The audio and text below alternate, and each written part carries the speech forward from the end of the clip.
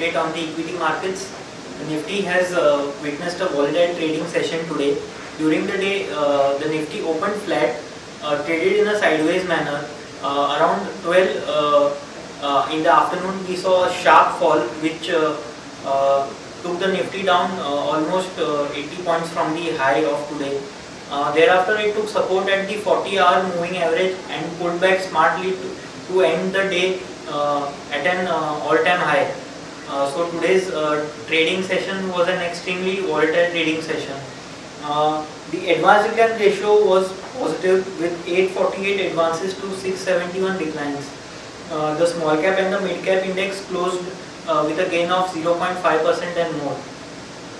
From the Nifty 50 pack, Reliance, HDFC Bank, Infosys were some of the major stocks which pulled the Nifty up from the lows, while Kotak, L&T and ACC closed in the negative marginally though.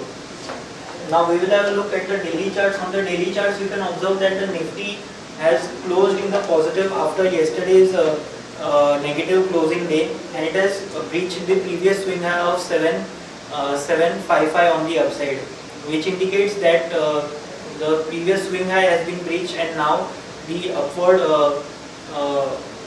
momentum or the upward wave on the upside has begun, which could take the Nifty up till 7830 on the upside, which is where we get a crucial resistance trend line.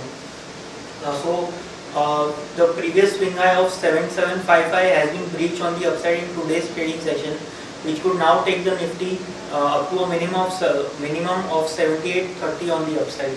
The daily momentum indicator has a positive crossover, which indicates that every dip what we get in the market should be a buying opportunity, and every dip should be bought into. Now moving on to the hourly chart, you can observe that the Nifty was trading in a sideways manner for around 2 hours in the morning.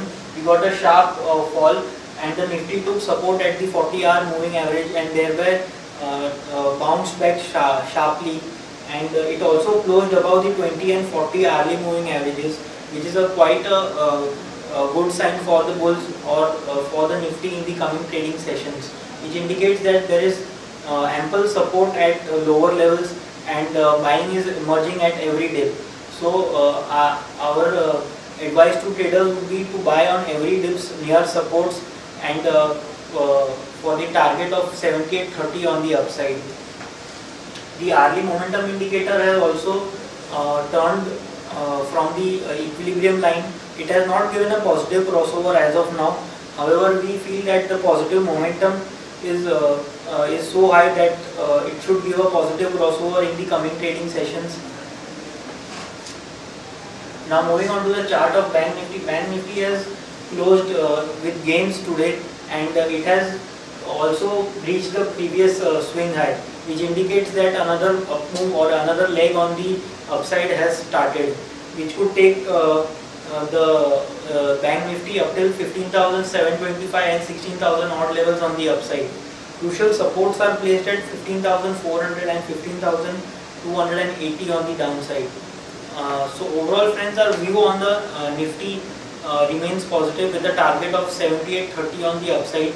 The previous swing high of 7755 has been breached on the upside. The daily momentum indicator has a positive crossover.